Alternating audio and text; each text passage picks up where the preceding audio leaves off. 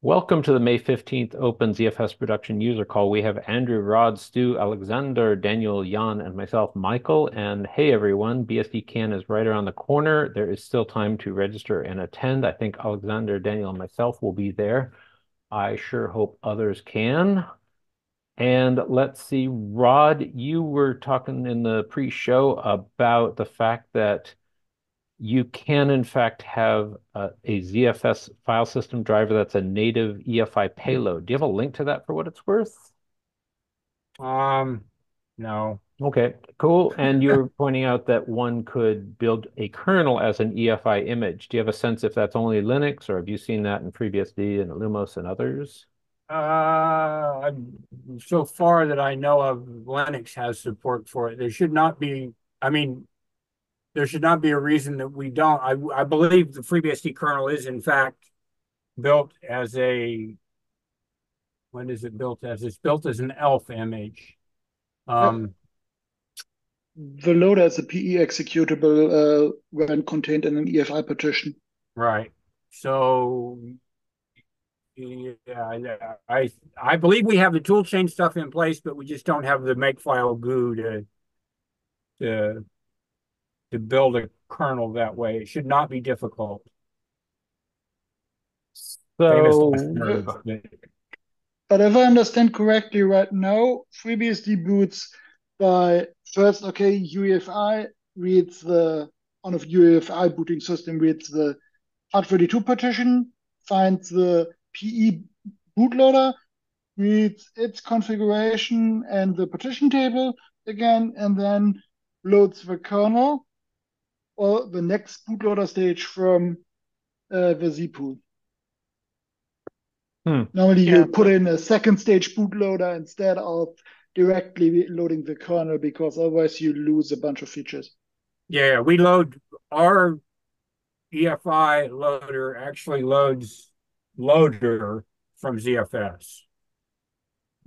Which then has a ZFS, more fully featured ZFS implementation and can read in kernel modules, preload them, I and so believe on. both of those have used the same standalone ZFS code. bootx 64 and the loader share, they're all built out of the same direction. They share the same standalone ZFS library. So it's not like the classic Grub, which was always far behind and its own set Right. of Yeah. It's not, features. we That's don't, what I was referring to FreeBSD earlier. doesn't have that problem because we link our EFI loader module with the same thing that we link the loader with. And it's the, I actually think it pulls the ZFS code in from the latest version of ZFS that we have in there. That's the reason that when we add ZFS, when we upgrade our FreeBSD ZFS, which adds new features to it, it doesn't fuck up our boot code because we're using that version of ZFS. If you update your boot Yeah, code, but yes. Yeah. that happened to me the first time I tried a native ZFS encryption. Everything worked until I rebooted, and then the pool was unreadable by That the is a rite of bootloader. passage. Go ahead. At least I did it in a VM instead of on real hardware board. Good. Alexander, your time is precious. Do you have any news to share from the development perspective? Uh, Good question. Last week I spent in hell. I was Oh trying to dear. investigate problems with TrueNAS scale on with ZFS, Linux, and problem with swapping on new Swapping. 6.6 Okay. kernel. Yeah. Like it's really a hell. From one side, ZFS lies what it can do. From other side, kernel asks absolutely insane things like drop quarter of your arc, please.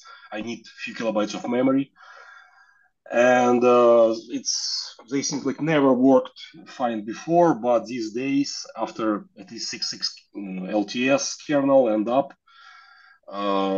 they introduced new multi-gen LRU code, which just tries to do all the evictions in one go.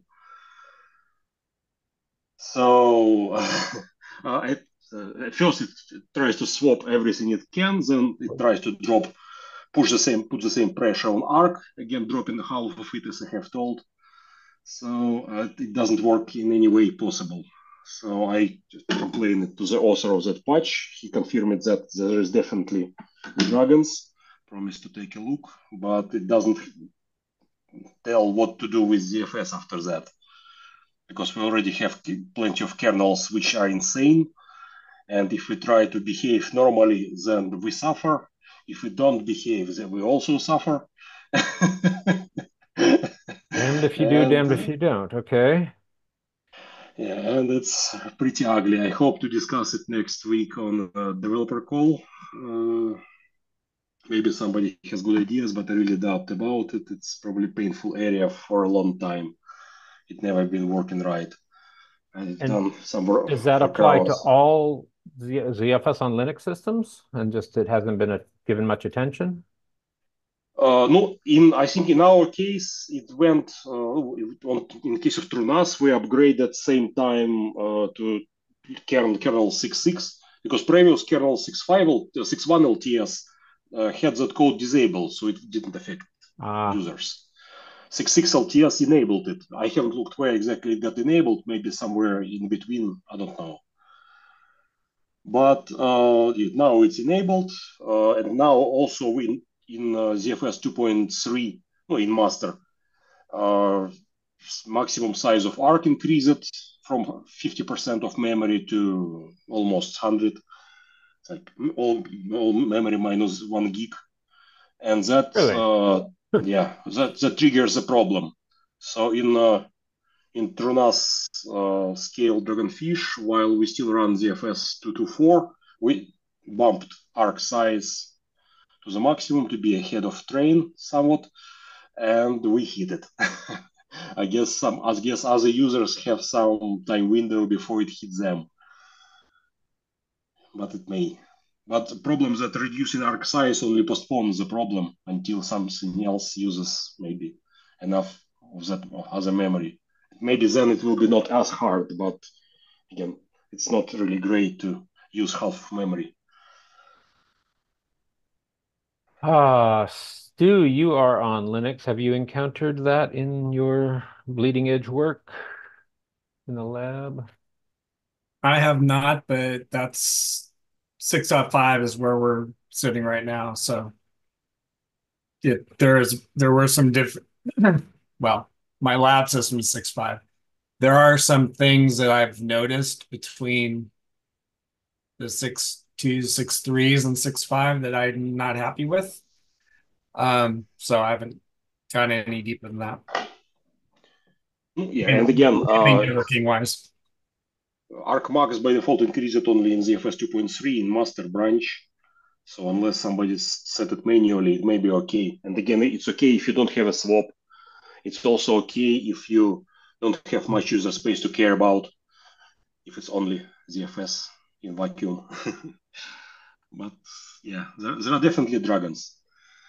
And it's been a painful week to fight those. Understood. Sounds like that's been keeping you busy. Anything else to share? And will you indeed be in Ottawa? No, I'm going to be in Ottawa. I Awesome. booked staying there. Just need to decide which way I'm gonna drive. Okay, cool. It's places in between Tennessee and Ottawa still not decided, but cool. It will be last moment probably. Understood. So see you there. What else? I was trying to look on some performance artifacts when reaching high bandwidth. It also didn't let me to much success. I see that you got assigned that bug that I found in the makefs. Are you making any progress there? Will that make it into 14 if we're lucky, 14.1, or is it an odd? I created PR upstream to fix that issue from ZFS side. I honestly I forgot what's its current state. But yeah, at least the review ends with just saying, "Hey, it's like Mark's feedback, but no actual update there." So That's great news. There should be a link to the PR, I think. Okay. And if you click, we see what's the state of the PR. Honestly, I don't remember. There's No too many worries. things. Hey, of course. So it should Oh, here we fix the go. problem. That's new. Yes. Thank you. It should fix the problem from ZFS side. It's actually merged, so need to be backported. But as Mark mentioned there, on FreeBSD PR, it also has to be ideally fixed from makefs side. Makefs just doesn't create structures that's supposed to be there for this version of ZFS. Yeah, ZFS forgives it, but it's not right. Got it. Cool. Thank you for that. Yeah, chime in with anything you've got. Oh, and years ago, I think Mohammed with Seagate was going to send some multi-actuator drives to you. Did that ever happen? Because it sounds like Stu has some. No, I have a couple from many years ago, from when Seagate presented those on some Dev Summit. I don't remember, 4 or 5 years ago, quite a while. Sounds right. I have those, and those are dual LAN drives. Yeah. They're doing what they are supposed to do, and they're not really have much interest for the file system developers sciences. They are. But there is definitely some need for the ZPool scientists, though. ZPool what? So, abstracting the ZPool management from the file system itself, there are some things that I noticed, and now I've got some wider concerns on that. So I'm going to paste this in real quick. Oh, please, yes. So yeah, to Alexander, to catch you and everyone up, Stu has been waiting on some new dual actuator drives that sound like they arrived last week, and you've been poking at them. Go ahead. Yeah, I've got 8 of them. Oh, nice. So are they still dual LAN, or they hide it behind the firmware? They're still dual LAN. Here is. So there's how it shows up to the Linux OS. So you'll see that that bit is the significant. From that side, from point of ZFS, they should just work. The question that appears is what to do about management, how to do spare handling and so on. Right, and it's the spare handling that is the biggest piece. So again, to alleviate the potential of, hey, I've got in each VDEV, I need to map if I have them mapped to the 0 versus 1, side of, air quote, side of the disk. If I have the spares assigned, how do I ensure that, hey, my spare 0 goes to my 0 side and my 1 goes to the 1 side, and then how do I automatically remove the opposite one from the spare pool so I don't introduce a single point of failure in a physical drive? So you're worried about ZFS using the other LAN on the same disk as a replacement, or putting too many LANs, whereby too many potential single points of failure into one VDEV? Oh yeah, you should not try to mirror different LANs of same drive. You don't want to put them into same RAID Z. In case one of LANs fails, you should better activate spare for the other one too and replace it automatically. There are plenty of good questions what to do. The only question how to do that, and whether that needs to be done in in this spare logic that, hey, there's a mapping that says these two are tagged to this VDEV, whether that makes any sense at all from a development standpoint, or is it just another operations wrapper that, hey, I need to activate a spare I'm in a dual actuator mode. Now I need to do these other 3 steps as part of that. So if you have a combination where there's a good solution, you may be able to just sidestep the issue by laying out your pool so that the spares are never on the same LAN. Sorry, on the same disk or the other potential replacements. But yeah, if you have LANs on the same disk, they're both a spare. Let's say you have then you have to be careful that you're not pulling that in. The default code will just pull a random spare thing. So you would have to make ZFS not auto use the spare, and then instead would have to have some kind of user space helper daemon handle that. Have the replace another function problem I act foresee as is spare. Another problem I foresee is dealing with D-rate, where you kind of have to lay out the pool exactly so that none of the LANs match up. That's probably math you don't want users to do. In D-rate, you would practically need to create 2 D-rates, separate Yes. D-rates for each LANs, otherwise it won't work. Exactly. And then in my other testing, that gets into performance impact.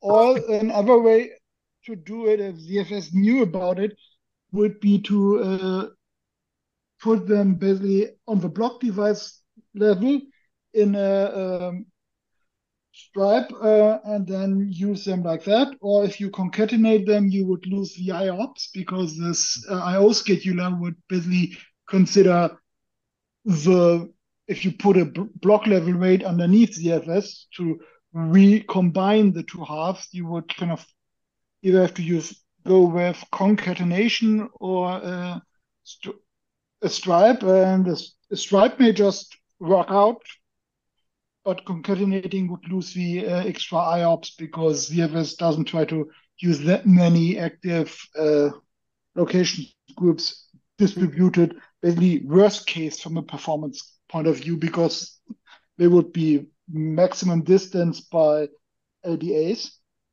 so by expected seek time. Wouldn't it Rodney, go ahead. Would it fundamentally solve the problem if at the very base layer you just created stripes, non-redundant stripes, out of every 0 and 1 LUN of a physical device? That way, if either half of that LUN fails, that stripe has failed, and you're going to go up a layer for your redundancy. So that way, if it kind of, all the other tools, I think, would just work as they are without any issue.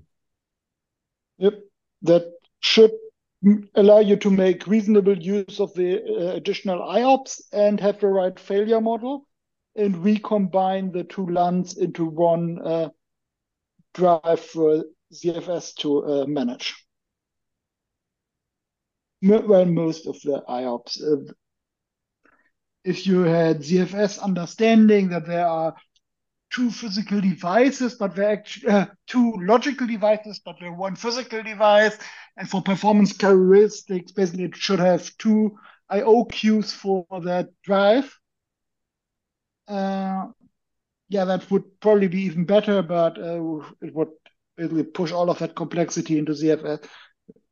So I would just try to use something like gstripe, or on Linux, whatever they recommend this week. Well, the other thing I tried, Please. because I'm evil, is I created 2 pools, one that was 0, one that was 1. Cool.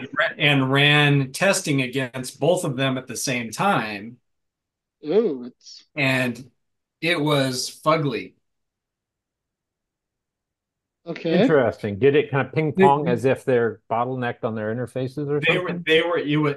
My guess is it was interface bottleneck, because they were and I mean, the same test that I was doing with just half of the pool took 3 minutes and 49 seconds.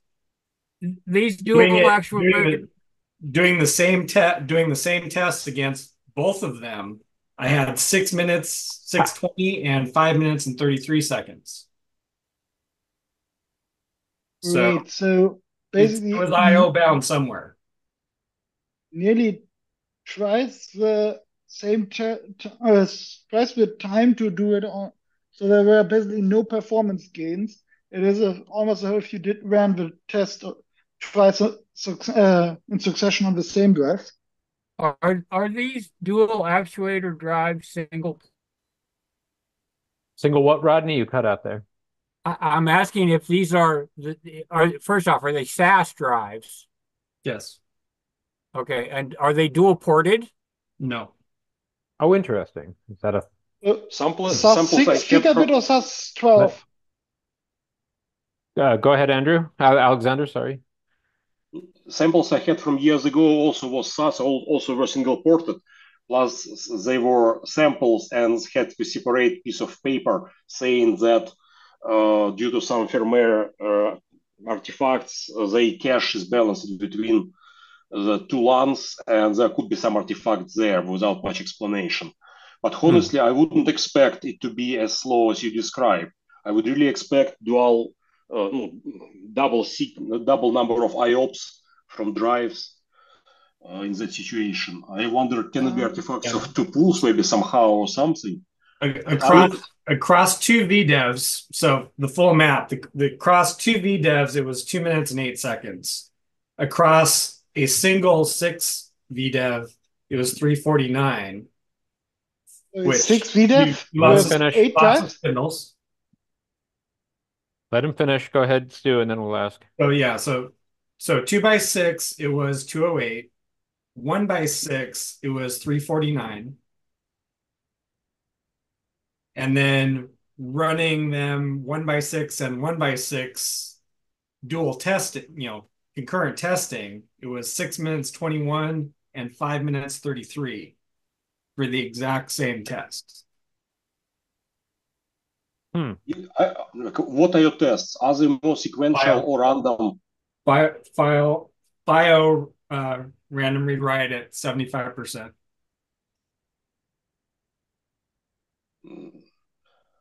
Write could be in ZFS should be pretty much sequential, while read would be interesting. Have you tried to run synthetics on one of a drive? How much do they scale? I would expect you should get double performance from two LANs running same time. At least that's what I remember myself seeing. That's the whole point.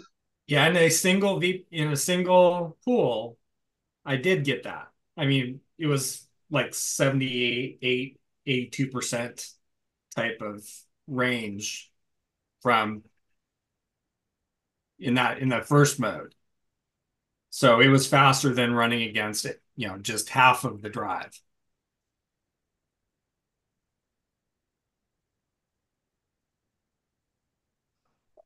Two questions. Do you have to give these back soon? And also, what metrics of uniqueness do you have? I see you had like these IDs here with the 0 and the 1. Do you have like two serial numbers, or it's one serial number and that's ambiguous? Or when are they distinguished? When are they ambiguous? Yeah, that's the worldwide number. They've got individual UUIDs as well. Okay. I didn't actually run my hardware scan against it. I should do that. Those should not be parsable generally. Those are just APAC strings mostly, aside of vendor encoded there. But I think all identification we have is a LAN number, LAN ID, that is 0 and 1, and we see, okay, those two LANs are part of one device, and we should try to stay away from them. The question whether, like how it goes through the stack layers, block layer, was it visible for ZFS anyhow? But Eric, just returning back to the performance question. Sorry, in the path they come out as fizz drive number LUN 0 or LUN 1. So the OS thinks that they're Do you have syntax you can drop in the doc? Because that's fascinating to get people ready for this. I guess it may be a lot of OS specific. Yeah, hang on a sec. Let me And copy possibly this. smart I mean, control. I don't know. Go if ahead. they are a single bit apart in some of the identifiers, would it make sense to teach ZFS to pull in these identifiers and then basically you may get look for replacements with the maximum Hamming distance to the one which failed or something? You may get two devices in one batch, just sequential. It doesn't give any guarantees. And the one is probably the only identification. And even then, you don't want to use, if you have two drives with sequential sequence numbers, first of all, this is probably not a gray code they're using as a counter. So it's probably a multi-bit difference if there's any carry.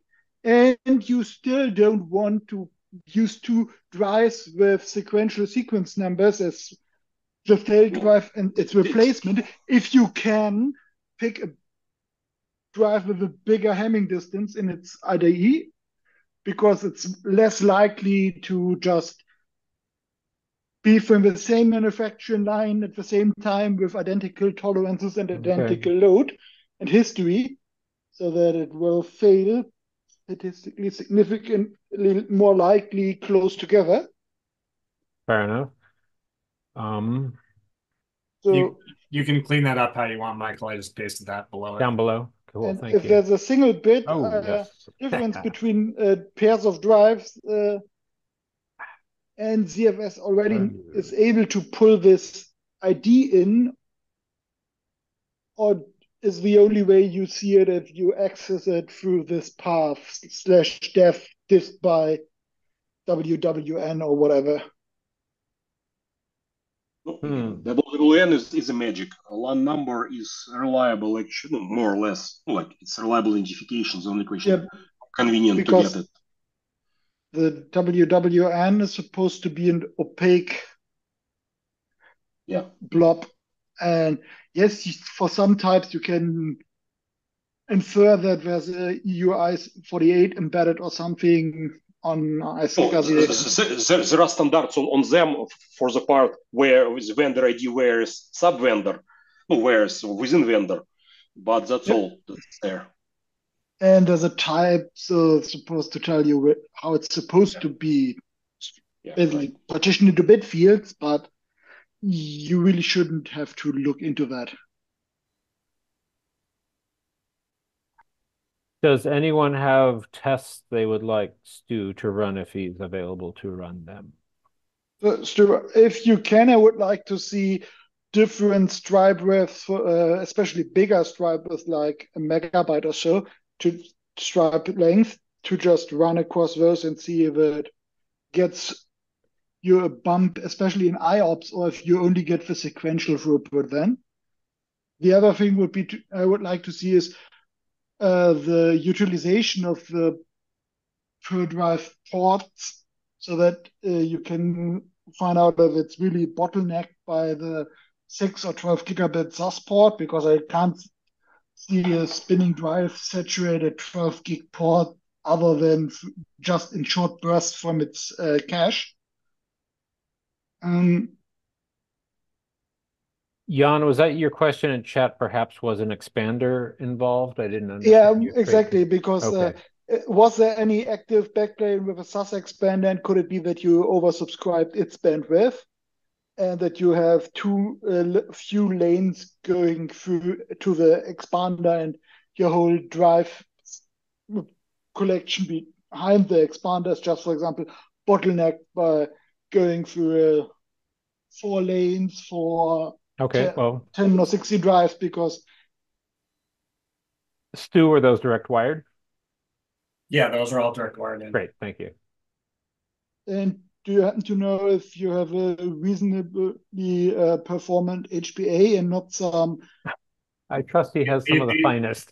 This is our standard build, and the performance on 12 normal SAS drives is within about 10% of the the first test.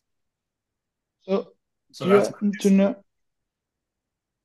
are those 12 gigabit ZVOLs or 6 gigabit? well. Okay. So Okay, you should have enough bandwidth. one would hope. For, Anything else you should, related to that kind of awesome science that is pretty much breaking news?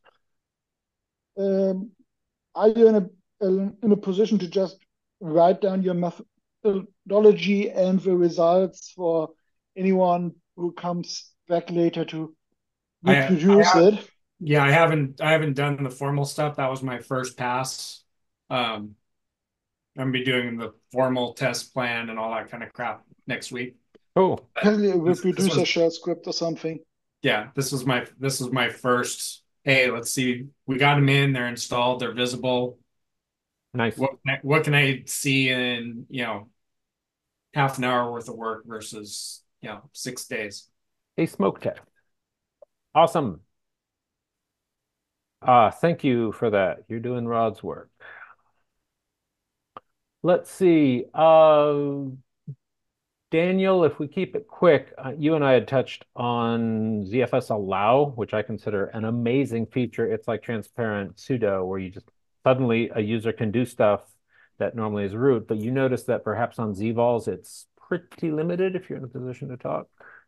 Oh, Yeah, there's two things about go ZFS ahead. allow that You I think. describe the Um, issue. so ZVOLs are always leaves. So that means that for replication purposes, you can't grant a backup user the right to replicate permissions to new ZVOLs by default, which is sort of the more general problem. ZFS allow provides deals with permissions for three separate things: subcommands, properties, and then other, with other being stuff like the ability to set or even read various uh, um, shoot, what do you call it? Like reservations and stuff. Okay. So so basically, ZFS allow does all three of those things, but I feel like they're missing a big point, which is a backup user, somebody who has the ability to deal with properties, but has limitations um, on which uh, subcommands they use, right? Like you want a backup user to be able to retrieve, not destroy, and not send. Like, why would you want your backup user to be able to resend your stuff elsewhere? You might not want to do that. But wouldn't you want them to be able to get and replicate all of the properties? So it's pretty tricky in that ZFS allow is always opt in. You can't say opt in to all properties, but opt out of these three destructive commands.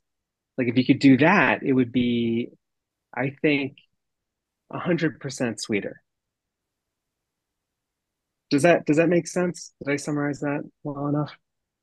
And that's unique to ZVOLs, not data sets, right? Well, it's unique to everything. The problem is with data sets, at least you can have a top level data set where you Yeah. ZFS allow every single property under the sun, and then anything new they replicate in, they'll inherit that ZFS allow permission. But you can't do that with ZVOLs because, like, I don't know. I mean, I don't know that you would necessarily need to do something like this, but like vol mode or something like that. Like, what if you wanted your backup user to be able to replicate the vol mode permission, which does make sense. I mean, some ZVOLs I use to mount an ext partition or something, and then some other ones I use as VMs. So I want the vol mode to be dev. So not having that, not being able to inherit uh, ZFS allow permissions to volumes seems like a limitation. Of course, I just know what I've read in the documentation and what I've experimented with, so I could be totally wrong about this. But it seems like there should be that ZFS allow is really, really designed for for jails and for like users and jails and stuff like that that are sharing a server. But ZFS allow isn't really designed for various types of backup and migration and redundancy operator accounts, which is 100% how I use them.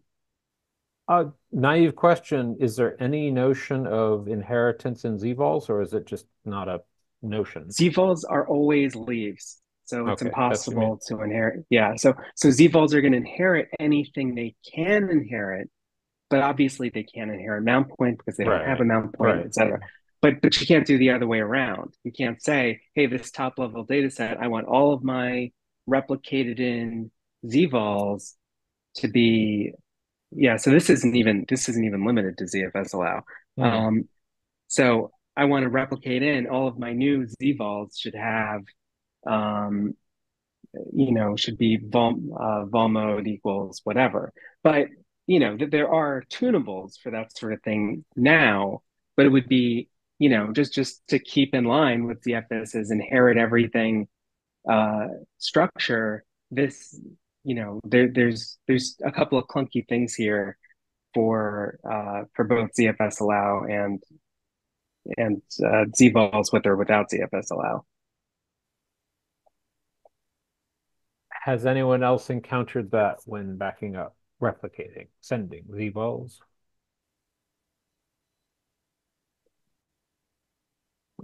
And of course, when you're replicating, like things like,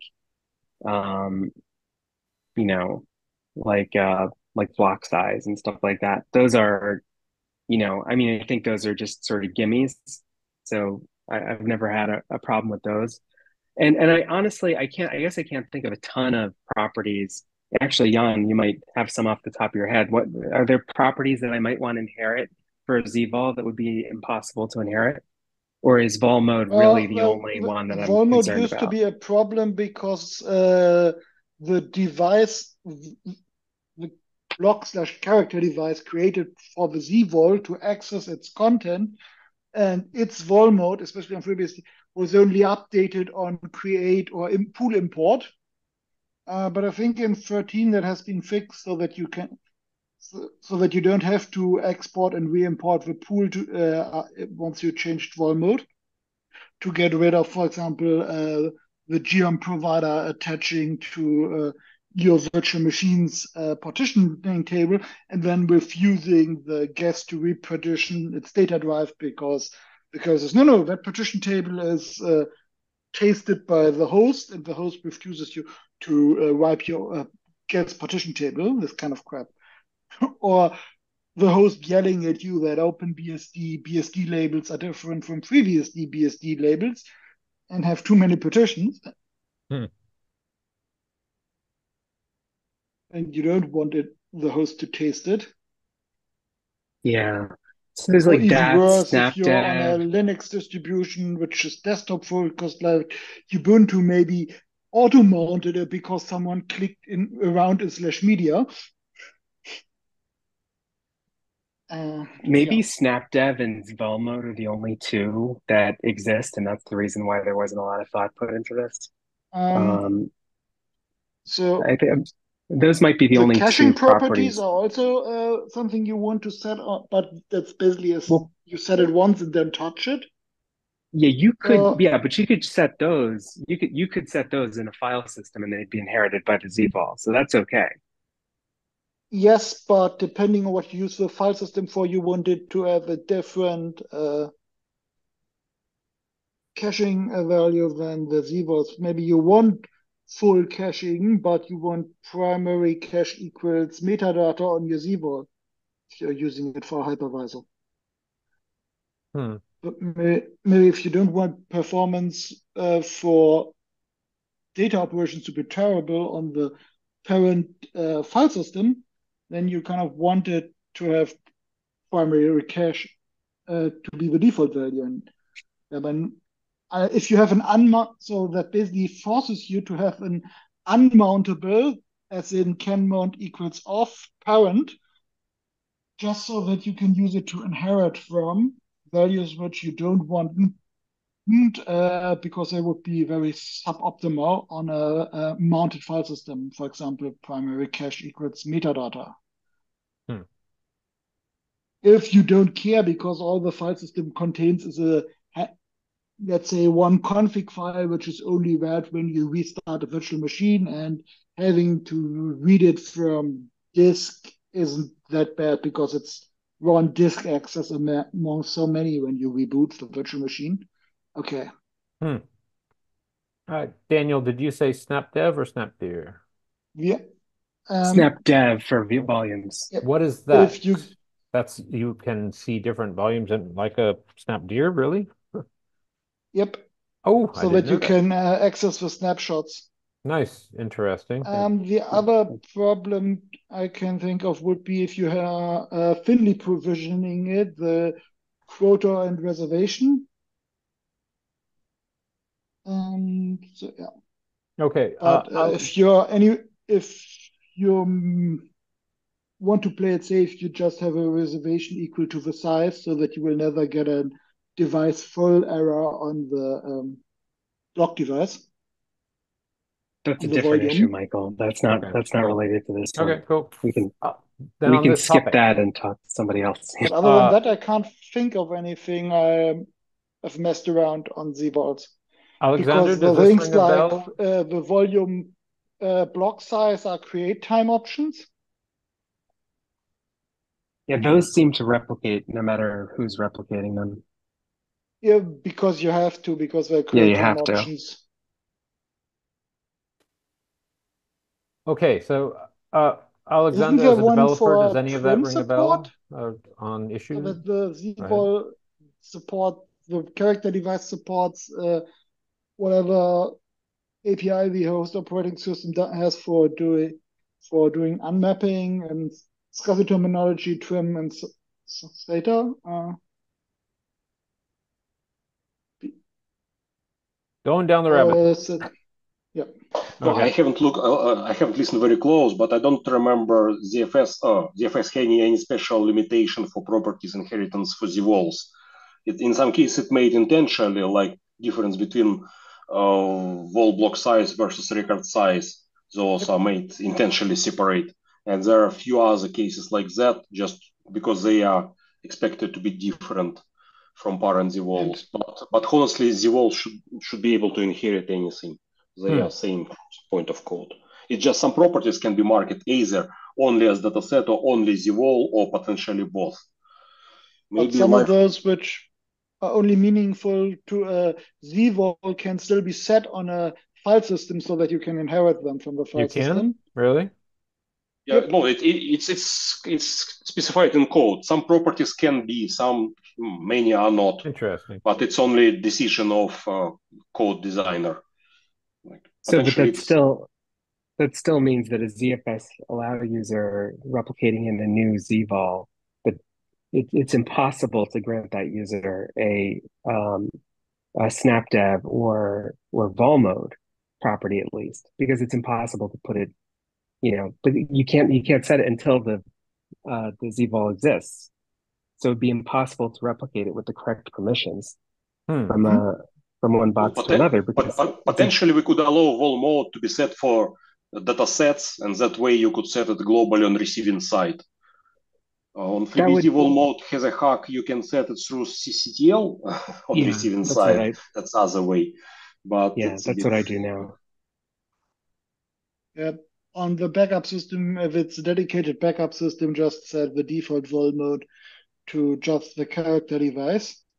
For sure. So that you can and read it and expose the snap devices, because they are harmless as in they're read only anyway. And if you don't taste them for partitions or file systems, they can't be used as an attack vector against the backup system by putting corrupt file system on them or something. Okay. Mark's got a question. Can we shift to that? Oh, ready when you are. Let her rip. So I mean, most of you guys can read here, but for you who's not reading along, I've been running into some issues on some Beehive machines lately for Windows 2022 specifically. But for some MS SQL servers, we found that disabling Windows optimization has decreased the amount of memory usage and CPU usage quite a bit, from about 56 gigabytes out of 64 gigs to 20 gigs. Does anybody know if it's generally a good idea to run disk defragmenter processes on Windows VMs running on top of a ZFS ZVOL? I know that kind of straddles the Beehive meeting tomorrow, but it's also running on All ZFS. valid. Yes. No, it's all good. There was a recent comment from the last call or two. So let me see if that's visible. But it was, hey, should we indeed use the Windows optimization? I forget the exact term. But anyway, if you do a quick poke through there, you might see that. But yes, that said, someone have an answer to that? I would think it would depend if it was thin provisioned or thick provisioned to begin with, but I may be wrong. Most of ours are thin provisioned. And I did go on further down. I looked up a little bit further, and someone said that if it's thin provisioned, that simply just defragmenting would simply just move the bits around, causing ZFS to just do more work that it doesn't need to do. This is the way that I read it. That's my instinct. It would also give it a chance to do a better job at compressing them and to reallocate the blocks physically close together on the disks. Interesting. But yeah, you're just churning through your storage at that point. So for hurting an IOPS, then we probably should disable it, maybe run it a lot less often. Probably. If there's serious performance, if there's serious performance concerns, I would think that it might be a good idea to do OOB and then replicate it. Like if I was gonna try to absolutely maximize or absolutely optimize the performance of it, that might work, because then you're shuffling it, you're shuffling everything back together again. I don't know. I'm just thinking out loud. You mentioned Beehive. Which Beehive disk driver are you using? NVMe, VirtIO block, SATA emulation? On OmniUS, we have the VirtIO, NVMe, and the AHCI. I think that's the other option. We do not use NVMe because of disk driver issues. I found a lot more blue screens happens on NVMe than the VirtIO. I actually don't have any on the VirtIO. Wow, but I've had the exact opposite experience. It is faster, yes, it is a lot faster, but I can't take those blue screens once every 2 weeks whenever I'm working on projects. So you're using VirtIO? VirtIO for the most, I think one server is using NVMe as a test bed. Yep. Interesting. But this is on VirtIO SCSI? It only has the VirtIO and VirtIO Viona, I think, that's networking. Sorry. Yeah, it's just VirtIO is the disk. They don't have different options for the VirtIO. So I'm pretty sure it's using VirtIO SCSI, not VirtIO block. Okay. The default would be VirtIO block. VirtIO SCSI would be the unusual fancy one. That's just what the driver's named, Jan. I'm pretty sure it's just called VirtIO SCSI. In actually the configs, we just specify VirtIO. Completely different, where basically VirtIO block is each virtual PCI device is its individual block device. VirtIO SCSI is a virtual HBA, and you're actually talking SCSI to the hypervisor, and can have dozens of virtual disks per virtual PCI device, and can therefore even support hot plugging easily without having to do PCI hot plugging and unplugging. Okay. How large disk images are you talking about, or ZVOLs or otherwise? They can range anywhere from 50 gigabytes to about 4 terabytes. This one in particular is 2 terabytes in size. And it's the only VM on its array. So it's a triple mirror ZFS array. I can't recall exactly what kind of hard disk they are at the moment, but it's spinning Rust. I asked because Daniel mentioned a send, where if you could optimize it and then kind of send it to kind of reconstitute it, but 4 terabytes is So kind of after unattractive. hours, run the optimization basically is what you're saying, and then do a ZFS send to another data set, change the beehive thing to But boot off the different data Let set. Daniel answer that. Is that what you said, Daniel, roughly? Yeah, because I mean I've done that for like, let's say I add some disks and I want to get them striped across the next mirror or something.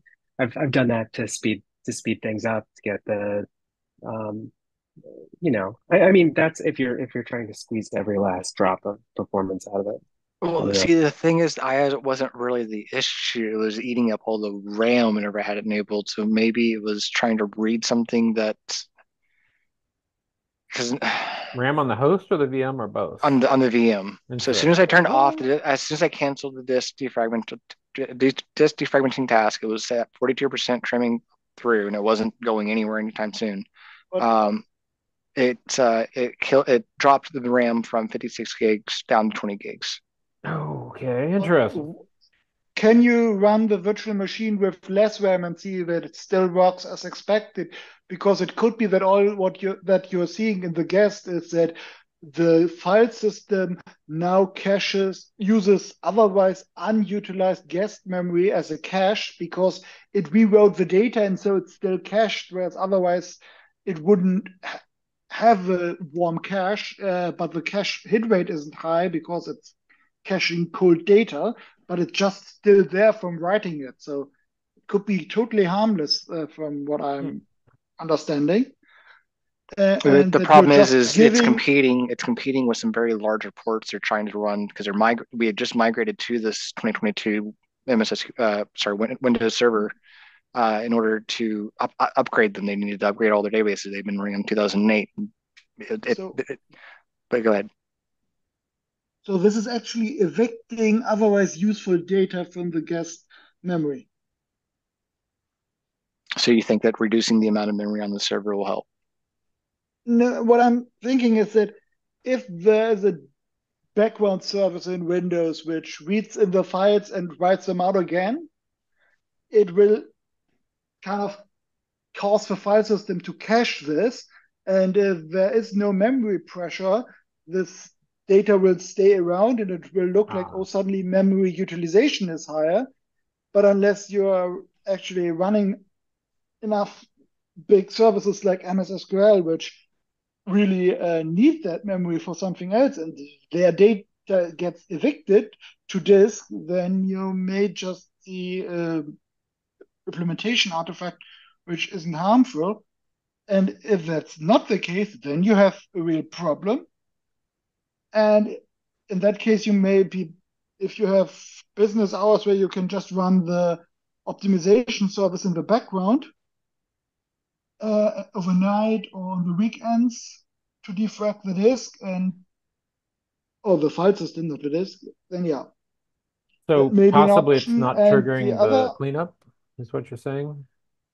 disabling the service during Right. business hours so that you accumulate the fragmentation and then defrag the files out of business hours. If it can be done incrementally or if it easily finishes overnight, then that also doesn't produce an operational problem. It's just a bit ugly.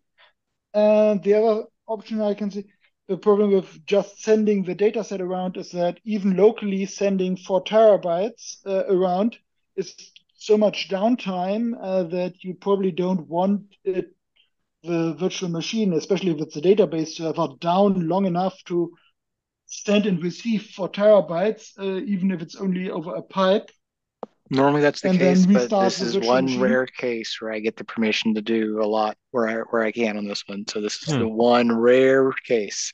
But normally I agree with that statement.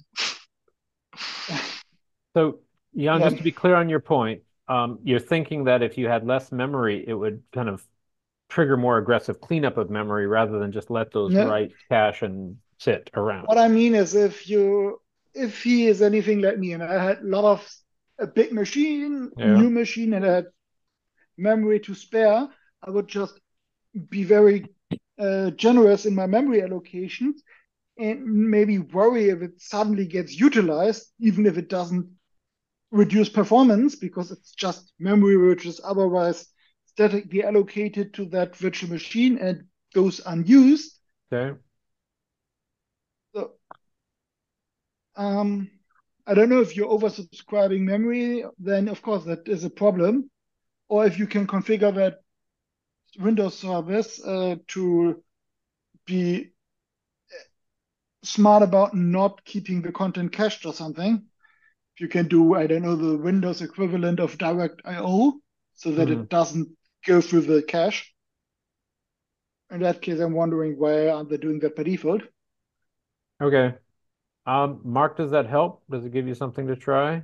Yep, I'll And the definitely. other question would be, what are the caching properties of the ZVOLs you're passing through? We Because have it could, a 120 gigabyte SSD SAS disk. I can't recall the exact details of it, but I'm pretty sure it's not a ZIL, but it's definitely got the sort of the L2 ARC is stored. I think is sort of the right word. Yep, but so if are you experiencing actual performance problems? Or is this I'm seeing utilization and I'm worrying about if this is going to become a problem in the future? The client is seeing this utilization while they're running this very large indexing on the MS SQL database. So it is a bit of both of performance because they're running this large thing, this memory pressure not freeing up because of this task, and yeah, so I mean it's kind of both local column A, local column B in this one because they're running a large task. I'm not able to run this indexing task myself because they haven't given me the exact command they're running. And I've asked. Go ahead. To me, this sounds a lot like the common question is why is Linux using all of my RAM for Windows users coming to Linux and then you're having to explain to them that unused RAM is wasted RAM and that you want a smart operating system to use all the otherwise unused RAM as a cache instead of leaving it truly unallocated and thereby wasting it. Yep. All true. So, Mark, But you've got something to try. I'm familiar with that I was side, so asking is I know the analogy about well. the primary cache property of the ZVOLs. Did you set it to cache everything or just the metadata so that maybe you're also seeing double caching between host and guest? Andrew, what do we normally set for that? I don't know what we normally set for that. I didn't set up the caching. I don't think we specifically changed that setting. So because it is possible that it's doing the double caching. So normally the default value should be all, at least on FreeBSD it is. I don't know if Omnios changed it. No, the default should be all as well. That means that the host caches the ZVOL content in its ARC and thereby by extension its L2 ARC.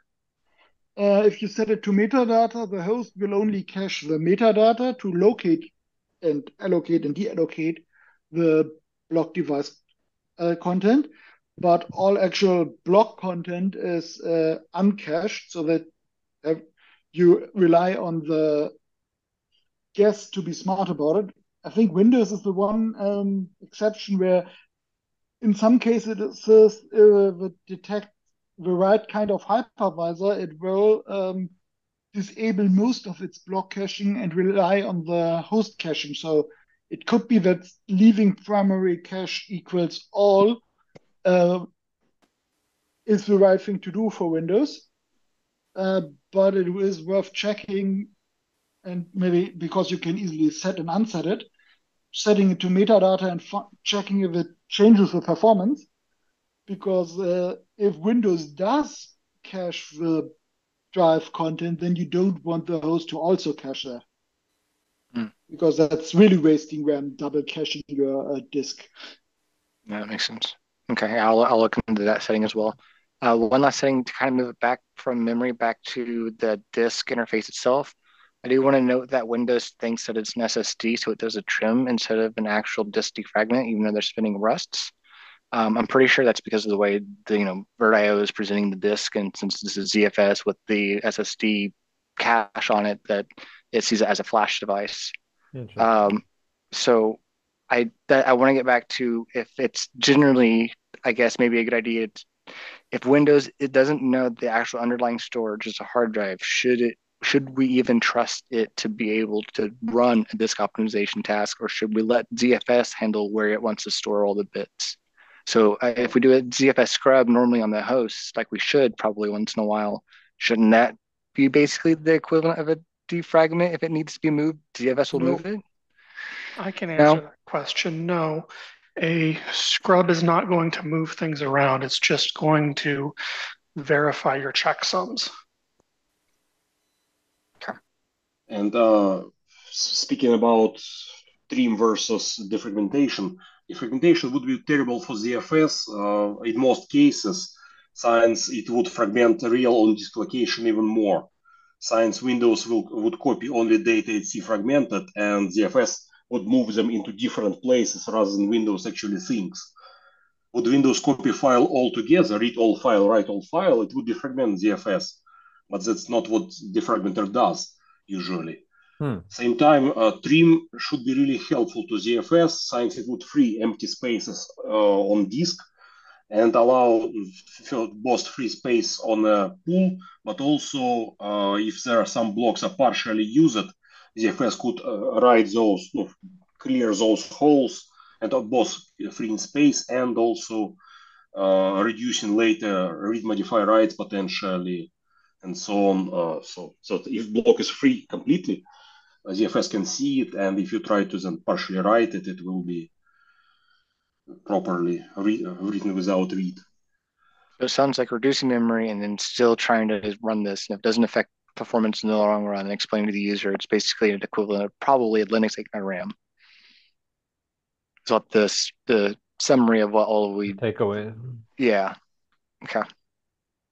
Let us know what you find. I will. Might be a couple of weeks before I get back, but I will. I think in some TrueNAS versions we had knob in web UI to control how exactly to report LANs to iSCSI initiators, but honestly I don't remember which of them misbehaved.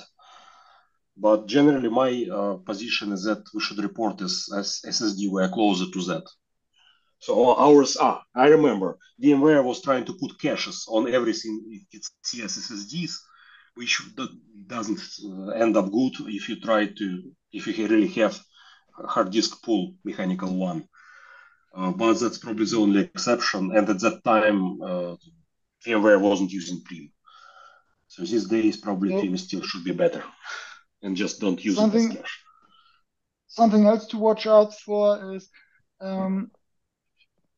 that you, for a database server, probably as the first optimization attempt would want to match the file system block size, or at least the database block size with the volume block size. I did that, so I made sure to make sure the ZVOL match the default block size that MS-SQL is going to write to the disk, so that it doesn't have to have write amplification issues. Well, yes, that's right. Also make sure that the partition alignment of your file systems is an integer multiple of the block size. But I think Windows fixes that for you by just aligning everything to 1 megabyte. I just like to mention that many people make mistake of reducing vol block size too low just because whatever database they use have some like 8 kilobyte blocks. ZFS wouldn't be happy about that. Just amount of metadata operation, amount of short operations would be overwhelming.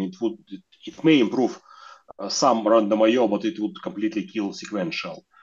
So the goal in many cases should be looking towards file system behavior, increasing file system block size rather than reducing ZFS block size. Yes, and if it's a very read-heavy application, then you may actually see a write amplification by using a big block size and maybe even a tail latency increase. but you can see a vast increase in cache utilization and effective read bandwidth by using big blocks and disk compression. Seen it with Postgres, where using a 1 megabyte record size on a ZFS file system, and Z4 compression gives you a 4 or 5x compression ratio, because database indices are mostly sorted strings, and that's perfect for compression. And that means that suddenly your Arc can maybe affordably fit your whole database, which Save gives it you for the such user a summit. giant performance increase compared to the costs of the write amplification, especially on SSDs. But Cool. I don't know if you can make use of this trick in a virtual environment where you have to go through ZVOL and another file system. Set up some tests and save them for the user summit, and we will pound on all these things, because all the wisdom out there is often from a decade ago. So keep it fresh. Keep it fresh. When's the Anyway, user summit?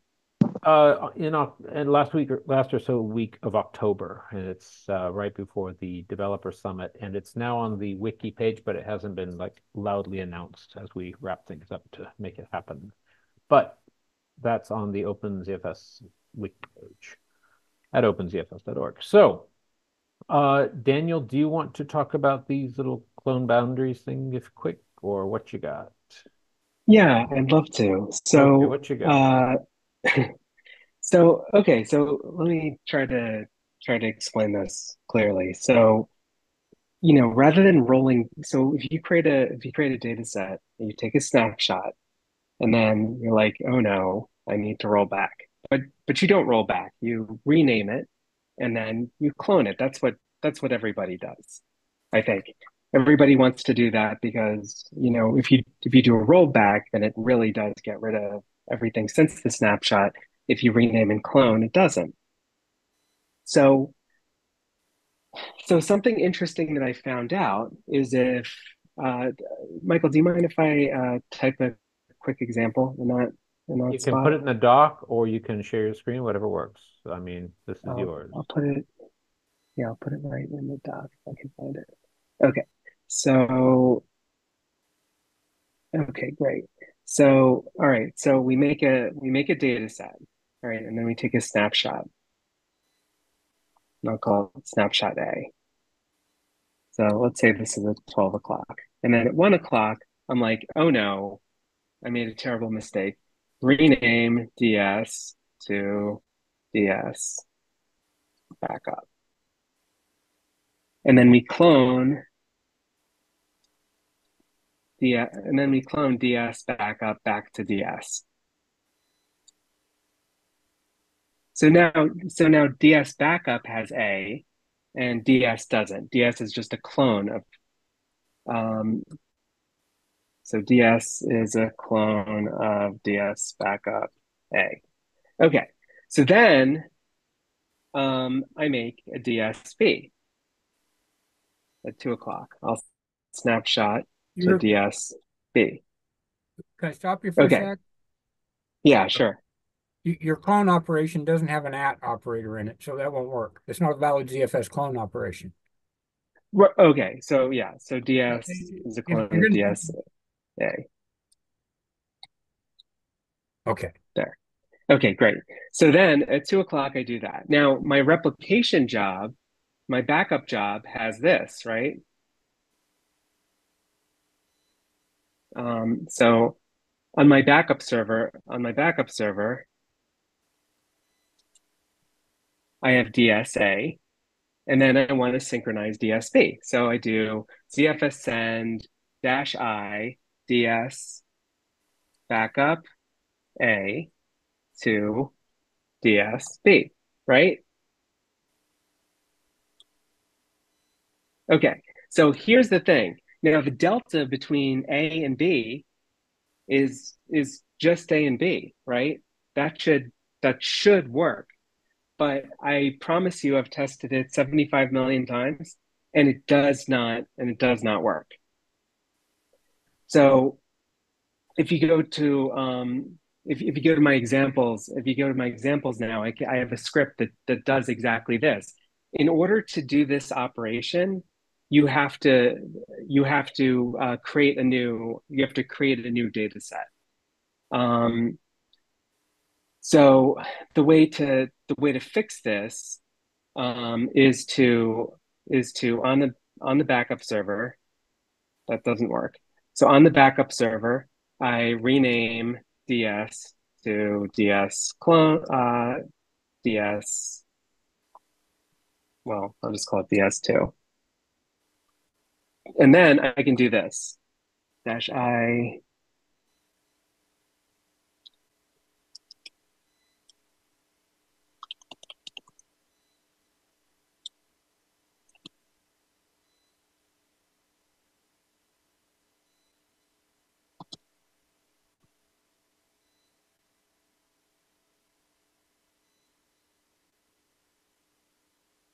Yeah, okay, that's it. So, okay, I can't do ZFS.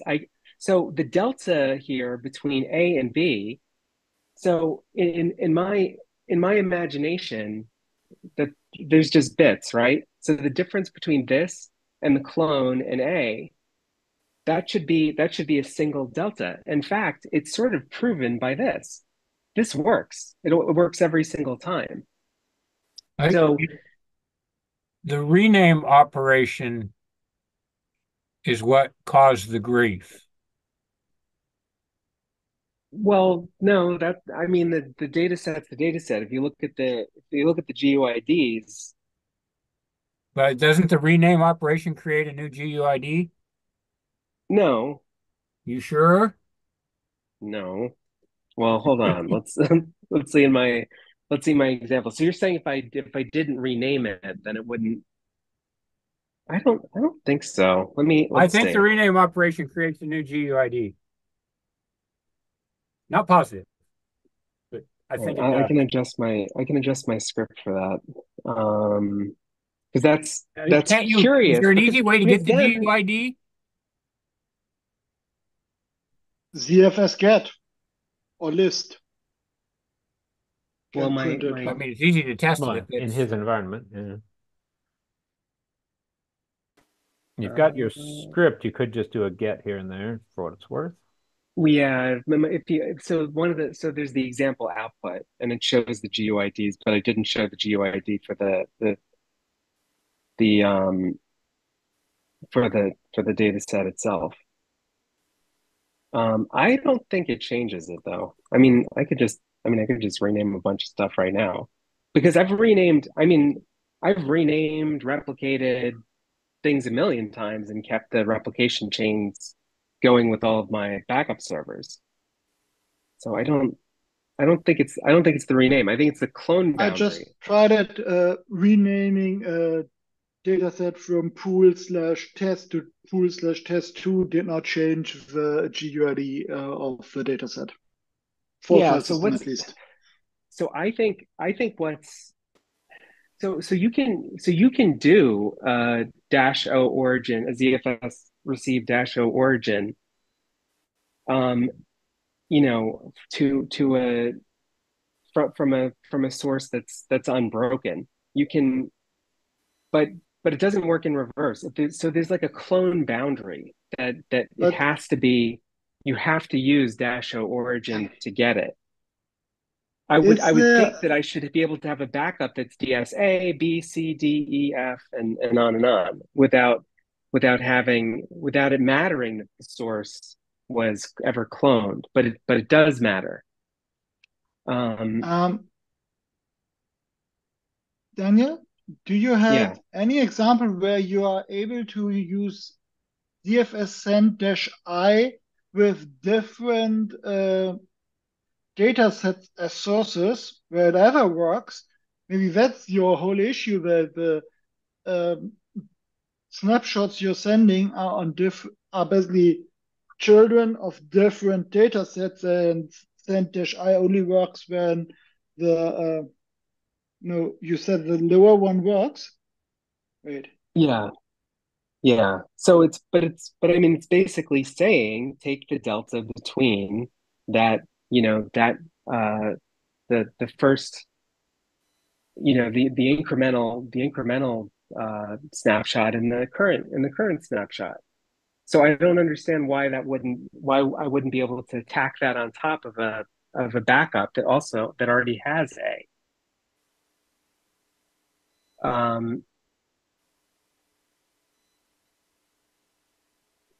So I mean, I guess this is a little bit in the weeds. The interesting thing is what I wanted to do was have a script that could keep a backup going after, after in the very common situation where you have a snapshot on a source and then you have to roll back. Like something crashed, I had to roll back to this morning or something like that. Yep. That And sounds then similar to an NFS handle where you have to need basically a file system ID, an inode number, and a generation counter. And what you're trying to recreate here is the generation counter so that you can reuse the inode number, or in this case, the dataset name in the pool. yeah. The ugly way I would think you could do it is by recreating empty data sets in a parallel tree structure so that you would have basically the generation counters as unmountable parents over the so you would have a ZFS dataset tree where you have basically the replication source and then a level of unmountable data sets for the generations whenever you had to break something. And then you recreate the structure and basically have the data set under the 1, 2, 3, 4, 5, and so on, just numbers, because there is no meaningful identifier, maybe a timestamp you could use as the name. And then you just create the parent data sets empty and recreate the tree structure so that the inheritance of mount points and so on works.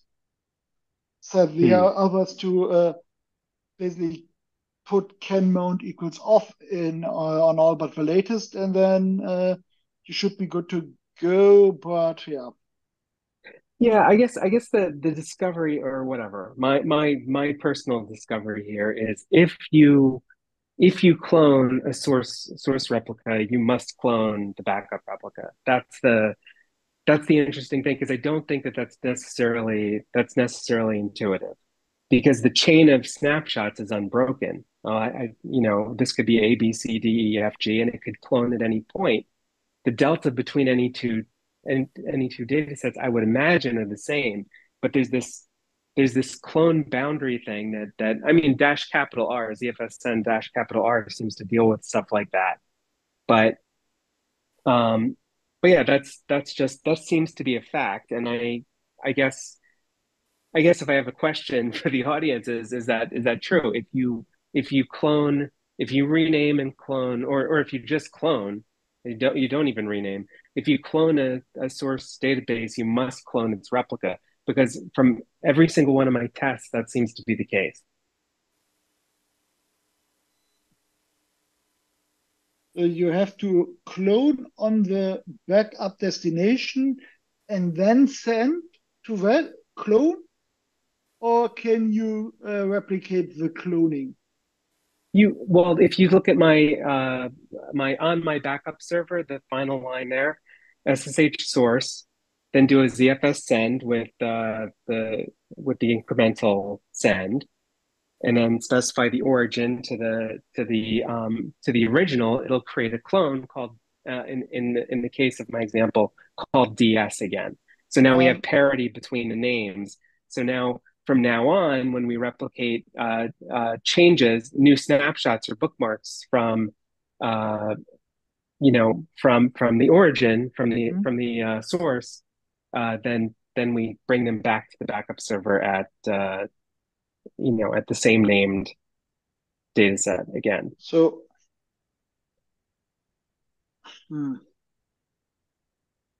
Yeah, it's not terrible. It's just I think that I think a lot of people trying to keep their backups in sync. I mean, I think what happens is we do a rollback or we do a clone and a rename and clone, and then there's a lot of fiddling with before we get our backups back running again.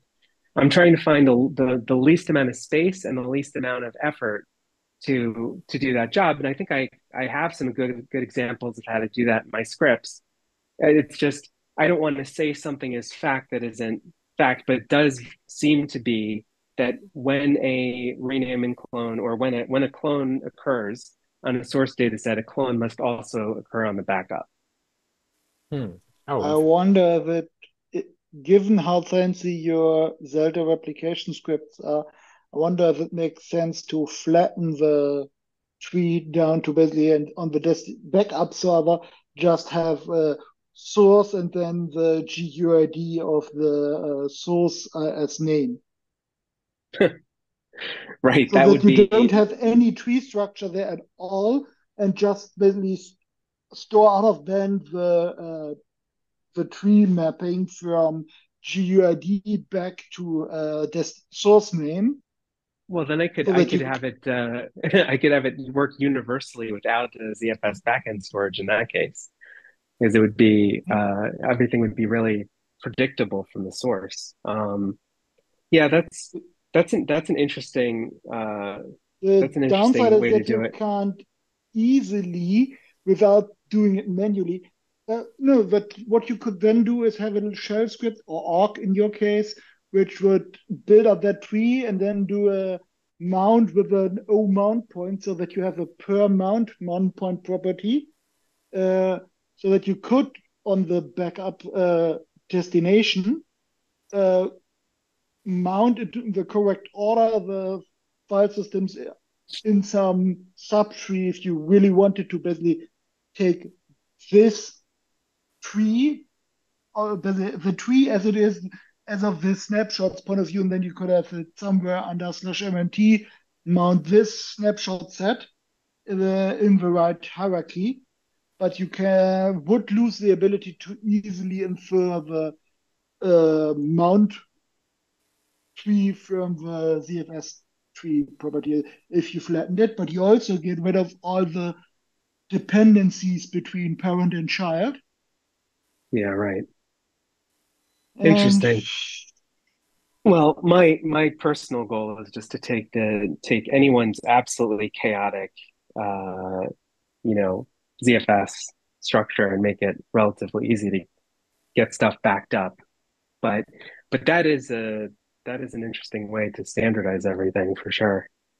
If that's your goal, you might actually want to go dive in and find out how ZFS send-R works, what it does Right. special, because it does do some very special things. Yeah. and Yeah, it definitely follows. Yeah, it seems to, I mean, I think that when I was testing, I think what it's doing is it is following clone boundaries. So it's replicating that as a sort of a magic hidden object that I can't touch because it doesn't have a GUID attached to it, and it's not exactly the same as, going from A to B on the same data set. Going from A to B on a clone, there's like this imaginary boundary. so you're Or not suspecting imaginary, that invisible boundary. ZFS send-R has some userland glue magic or glue code which work for one case but not the other, and you would have to come up with an equivalent wrapper which may only be possible at the libzfs level. Yeah. I think for now, right. I think for now I can just assert that this is the way life is. But it's been hard for me to find an answer to this question because it's just at this point it's now, you know, uh, it's hard to find a lot of people that do exactly this. I mean, I guess Andrew does, but It would help if you could share the filtered zpool history instead of the approximate commands. Because I'm not totally sure that we have all the same interpretation of your shorthand notes. Oh, up above here? Yeah, that shorthand form is not, I'm not sure that. Oh, well, you Right can, now I I know added that a, you're there's doing a 12 script, hour Jan. day. If you want to look at, if you want to look exactly what's going on, you can look at the script. Okay. It's all local. And it has there's a pool called A pool and a pool Yep. called B pool. Is So, that Okay. the script? Yes, yeah, so that that's should fine. explain. And then there's also an output of what it looks like an example. Obviously, the GUIDs change every time I run it. Of course. And watch out because that's destructive. As Well, long you're as asking the right it only question. messes with the two test pools, that's fine. You could just create a test pool in a 10 gigabyte sparse file. So Yeah, exactly. That's exactly what I'm doing. Does that give you more informed questions for, say, Ottawa? Yeah, I guess I was looking at my talk that I did a couple weeks ago, and there's there's nothing so factually wrong that it's like embarrassing, and I need to like send a retraction. But there are a few places where I use like the wrong term or something, so I don't want to assert that this is the case if it's not the case. Um, it'll probably be exactly 3 seconds of my talk that this could be one of the many interesting complications of doing backups with ZFS. But that's all. You're forgiven in advance. Ah, thanks. So, Rod gave a great rundown on all the congestion window sizing goodies he's been talking about for months on yesterday's call. So check out the jail zone call from this date. And thank you, Rod, for syntax on how to sniff for that. And then here are some sane defaults, but it sounds like, Rod, you're building in the back of your head, if you're still on the call, a table of different buffer sizes for, say, across the data center, across the city, across the country, across the world. And that's Correct. tantalizing. Yeah, basically, it's pretty easy to calculate and stuff what you need to set these parameters to based upon what a majority of your transfers are going to, what the delay on those paths are like, and like these 4 meg numbers work pretty good for gigabit type connectivity up to about, I think it's 18 to 22 milliseconds, something like that. Okay. If you're transferring high volumes of data with gigabit connectivity at greater than 20 some odd milliseconds, even the 4 meg numbers I'm advocating here are not big enough. And I can produce it pretty easy to produce a table that would give you whether you're connected at depending upon your connection speed and what your round trip latency is, what kind of window sizes you need to be setting. And that's what these 3 numbers all affect the TCP window size. My goal really is to try and get the developers of the various operating systems to adjust the current defaults because the current defaults have aged. I mean, gigabit connectivity to the home is something new in the last couple of years. And these numbers do not correct for that fact. These numbers are too small. These numbers do correct for that fact. The numbers that operating systems are currently shipping with do not. Other than I think Windows 10 is actually on par with current technology. Greg, you unmuted. Do you have a question? No, I was just going to say this is of high interest to me, Rod, so I look forward to anything that you have to say. Based on your conversation or input last time I was speaking about this, I went and researched it more, and I ran across the same comment about these numbers have been in place for a couple decades, and they need to be relooked at. They have actually, I mean, they've been in place, yes, for 4 decades. And they have been adjusted a couple of times over those 4 decades, and we're coming to another point of FreeBSD definitely needs to adjust its numbers. I think some of the Linux distros are a little bit closer, and like I said, I think Windows 10 has already done it. They've already adjusted their numbers, and it's user experience. I mean, it's people go out and they get gigabit internet, somebody's FiOS or GPON or something and stuff, and they go, God, I can't do more than 250 megabits a second on this thing. What's going on? Why can't I get it? And the other thing that goes on is a lot of the speed tests defeat this congestion window problem by running four tests in parallel and going, okay, yeah, your bandwidth is really this. Well, that doesn't work for a single transfer. If you're trying to download something, you don't get to do 4 streams in parallel. So we need to adjust these numbers. Now, some of the server guys might gripe because now we're going to be able to suck on their servers harder. Well, if they have a complaint with that, they can put a limit on their side. Well, actually, it's very easy for them to limit it on their side by decreasing their send buffer. Absolutely. I'm just saying. If they just make send buff max 2 meg, yeah, depending on, unless you're really close to them, you won't get more than about 50 or 60 megabits a second. I mean, if they have a problem with that, or anything, you don't have to use any traffic shapers, nothing. It just works. So, yeah. But even if they want to use traffic shapers, whatever, that's a them problem that they can go fix. Yes. I would like the experience on at least mainstream Linux and FreeBSD out of the box to be that we can use gigabit connectivity, at least transcontinental, which means, I mean, coast to coast in the US, coast to coast in Europe, Africa, maybe not. Because their round trip latency's a little bit worse. They got some problems. And it's actually gigabit connectivity isn't prevalent there. I was going to say it's actually worse than you're saying, because I mean you're saying gigabit connectivity. I can get 2.5 where I live. Okay. Yes. All right. I wasn't aware of that. You can get 2.5 gig to the home? Yes.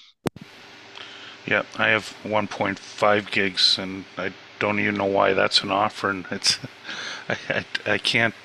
None of my devices go 1.5 or higher, but I guess there is 2.5 out for home stuff now, though. Yep. A lot of gaming main boards have 2.5 on them now. Yeah, true. But yeah, my local ISP that I just a couple weeks ago had installed fiber. I'm not paying them for that much, but they're willing to give me up to 2.5 if I ask them, and that's without me badgering them. If I badgered them and really threw money at them, I bet I could convince them to go to 10. Yeah, a friend of mine is lucky enough to get 25 gig in Zurich at home. Wow. And the problem is that his old gaming desktop doesn't have enough single-threaded CPU throughput to act as home router for that. It's just, I'm CPU bound on the 2 cores handling this flow. I need to revise my research because I just went and looked at the latest GPON stuff, and in fact, you can get it's part of the GPON standard. You can get 2.5 gig down and 1.25 up. Yeah, I didn't realize they had pushed it up that high. No, I'm not. It's crazy that 25 gigs is a thing. I don't think I've ever pushed more than 500, coming down to my house. So. I only got the 1.5 because it was on sale as a promo for 2 years. I locked in the price. So you probably haven't got above the 500 megabits per second because of this window size. The in-flight's not big enough. Yeah, fair. I did mess around with that though, but yeah. Yeah, but realize how big the numbers get. I'm dealing with transoceanic links, Europe to the US at 170 milliseconds. you have to use it, you have to get at least 16.5 megabytes in flight to even get to 850 megabits a second at that round trip time. That is such a huge number from when I entered into this field. 16 megabytes in flight. That's crazy. Yeah. When I realized how big the number was going to go, I was like, oh my God. And I was actually trying to get to a gigabit, but my problem is my connectivity in the US data center is 4 parallel gig lengths. So I can't actually get above a gigabit. And because there's urgent traffic on those gigabit links, I can't actually get above about 870 was about the best I could do. And then I started looking, I was impacting other traffic, so I had to back off. Rod, if you're really insane and want your provider to hate you, you can try to run multi-link PPP over PPPoE to basically fragment each packet at the PPP encapsulation layer and then share the load so that you can have a single TCP connection utilize the bandwidth of multiple links, but it only works. I would have to have a server.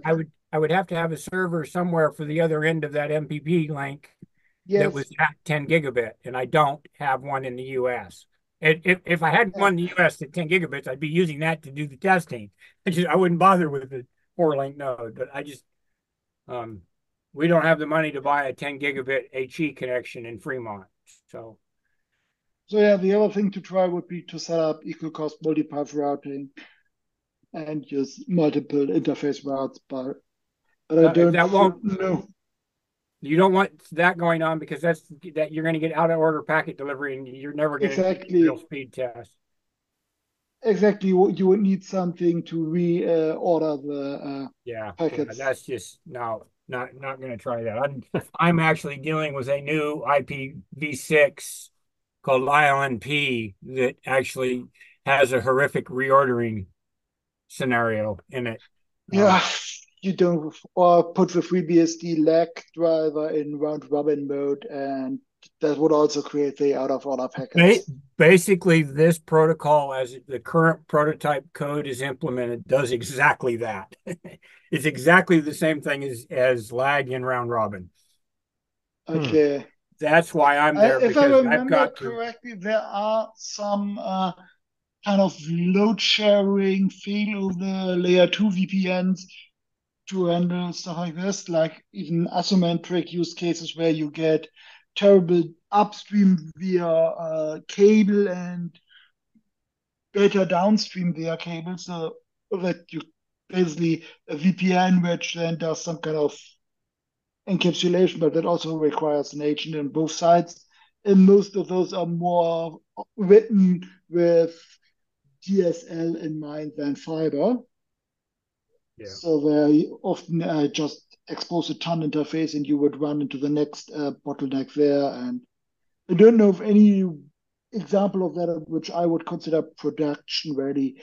It's just a neat hack. So a few people discovered independently and prototyped to have the single stream acceleration VPN.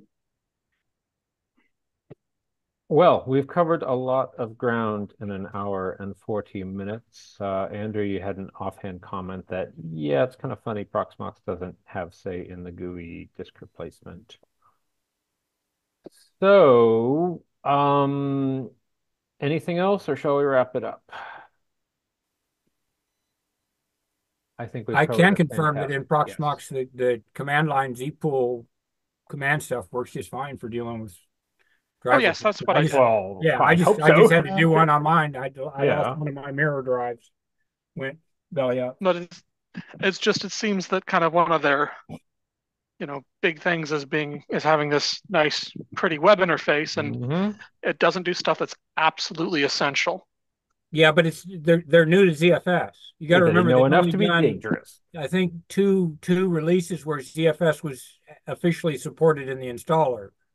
Okay, I mean, I'm new to Proxmox, so Yeah. their status of ZFS support is not something that I'm super cognizant of. Yeah, So they're I just stepped fairly into this, saw this, and was like, huh, yeah. that's interesting. They are new to the ZFS game. They're just not really Yep. experienced there yet. Speaking of which, I'll leave with this. I had a quick poll yesterday on the Fediverse of like, hey, ballpark, what percentage of Linux users are using ZFS? And the guess is single digit at best. And we do have Proxmox and TrueNAS for helping that. But yeah, whenever I hear Linux advocacy, I'd love to hear it in parallel with ZFS advocacy because those are very different things. But I think it's bigger than that. I really, think it's bigger than what single metrics? digit. Yeah. Okay, cool. I mean, I was actually real surprised. NetDef, I never even said anything to them or stuff, and they adopted ZFS about 4 years ago. Cool. And they use it for their archival data storage. They've got, I don't know, 50 some odd. It's not massive. It's 50 or 60 terabyte pool that's used for archiving CI artifacts. Cool. I have a question, and that is for my FreeBSD jail tinkering, I'm doing with the following with ZFS. I create a new data set for a template of a FreeBSD based system.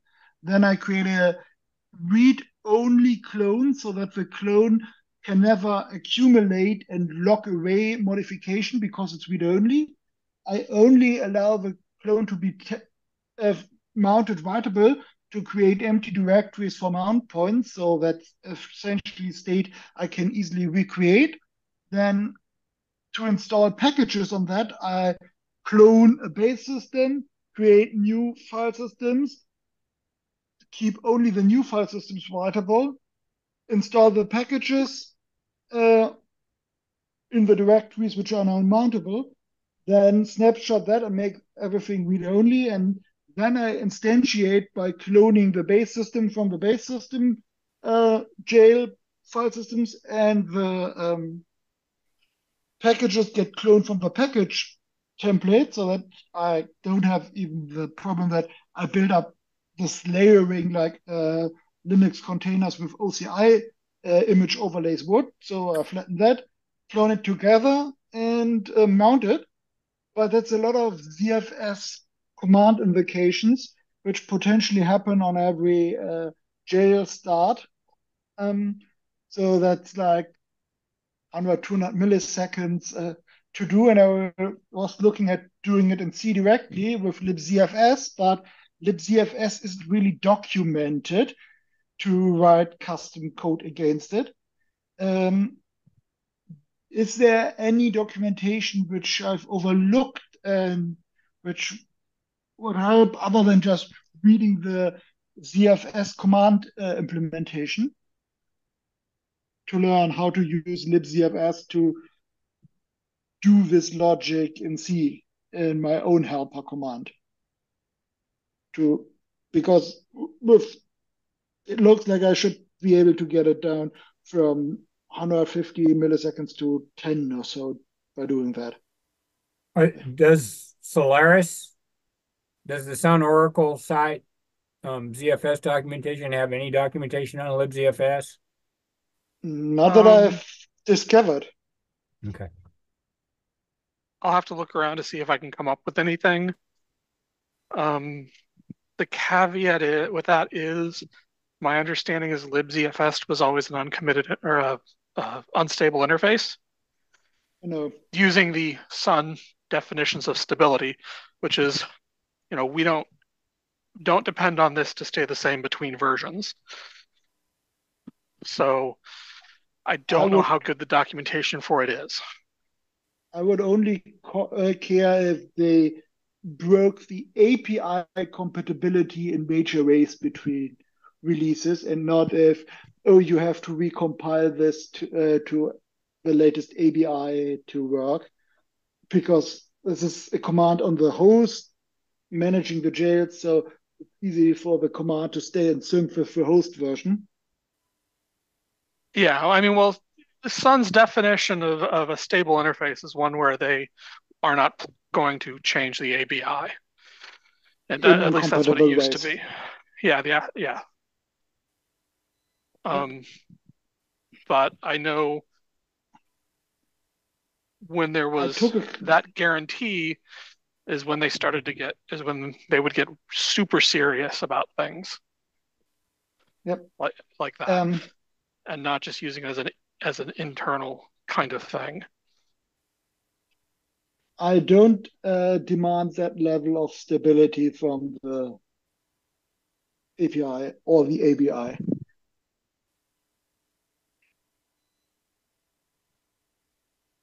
Yeah, I get it. I'm just kind of giving maybe some of the historical context. Sure. And it's basically, yeah, it's what it is. I will look around and see if I can find any docs for it, because it would probably be spread across different man pages. And on our side, everything is usually man pages. On the FreeBSD side, libzfs functions do not have man pages. They may not either. I haven't looked for them, so I won't know until I do. I'm mostly interested in the 10,000-foot view of how to geometrically use this library and this API of this is how you're supposed to design around it, and not what does this specific function do. More like, I don't want to end up trapped in a specific problematic usage of the API, fighting against it and then having a terrible time. Well, unfortunately, if I were to find anything, I would expect to be more along the lines of this is what this function does. That's also an improvement over what's written in the header, because that's fair. Because that and the ZFS command is what I've been using so far, and it got me to listing file systems and so on. And another question I have, which I don't have an answer to, is which would also solve this problem for me, is if I could use ZFS channel programs to create clones, not just snapshots. Because it looks like everything I could find is that the ZFS programs man page specifies the API available to the Lua code, but I can take new snapshots, but I can't create new clones from inside a channel program or empty file systems even. Well, is that that sounds like intentional? a pretty hefty oversight. Is that intentional? That there's a good reason why this isn't possible from inside? Because then it would become a lot simpler for me, because if I could do basically all the cloning, creating unmountable empty file systems, and creating new empty file systems atomically, in a channel program, I wouldn't have to do the intermediate steps to make sure that I'm always in a recoverable state, so that an idempotent script can run again and finish the job if it fails midway. Because if it's all atomic, then yeah, it would be so much easier and nicer for the user, because certain error cases are not visible. It's either completely done or not done at all. So yeah, let's. I mean, posing that to the OpenZFS dev should probably be done, because that's a fantastic question. Because what I want to do, what I would wish to be able to do with a channel program, is to find the right snapshots in the different subtrees of a common parent. I want to then clone from those or create new empty parents so that I have somewhere to clone it, compute this in a Lua script. Right now it's like 300 lines of shell, which is approaching the upper limit of what you should do in a single shell script. In Lua, where you have real arrays and objects which are hash tables, means it would be a lot shorter and less error prone. Then compute this and then do all of that inside one write transaction. That would be really helpful.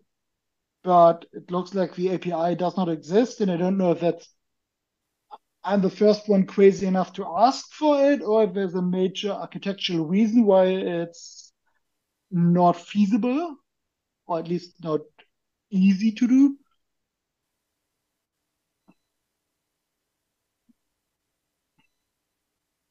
But if it was possible, it would be really helpful because it would reduce the startup time a lot, and even for a fresh jail which has never been started, and it would be impossible for anyone to ever observe inconsistent states. And I don't care about atomically mounting the file system. That is easy to solve. But if it's also possible to just mount them in the right order, because yeah, it would also be useful. Don't make me tap the minutes, which I said we're looking for a big old report on this. Oh, fortunately, Antranig was on the hook for that report. So yes, I very much, did I say blog? Yeah, like blog post, please. All your nifty. Yeah, you did. Yeah, there you go. It's in multiple languages. Come on. So and let's see the code. Cleaning up the code so that it's usable. Awesome. I look forward to that.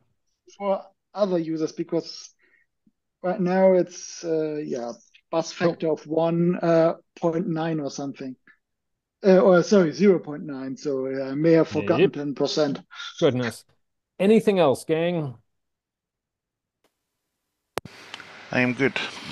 I say we call it. Thank you all. Like and subscribe, and we'll talk to you perhaps tomorrow or next week. You guys have a good day. Take care. See you. Bye-bye.